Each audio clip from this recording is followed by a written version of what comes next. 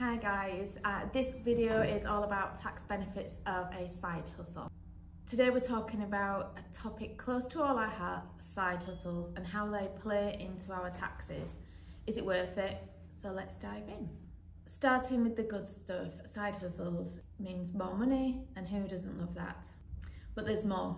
Did you know that you can deduct certain business expenses from your income? That's right. So things like your equipment, travel expenses, and a proportion of your rent or mortgage interest payments if you have a dedicated space in your home to run your business from.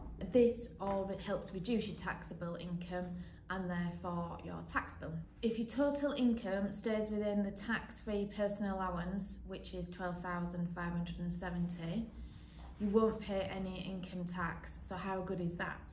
But it's not all roses. More income might mean you end up pushing yourself into a higher tax bracket and then end up paying additional tax. So you might be in a 20% tax bracket, the additional income might push you into a 40% tax bracket.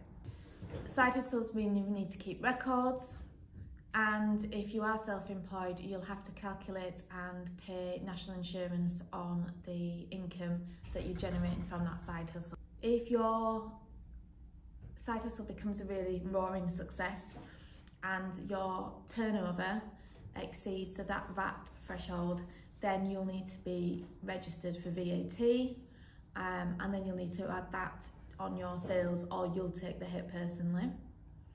And there's also something called payments on account, which is what you pay with your income tax, and you need to bear that in mind. So your tax bill could be higher than you expect.